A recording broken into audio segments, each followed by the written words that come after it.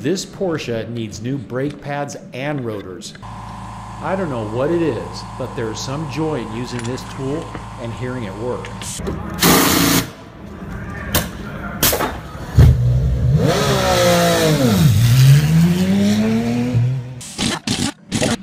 The first thing to do is disconnect the brake sensor wire.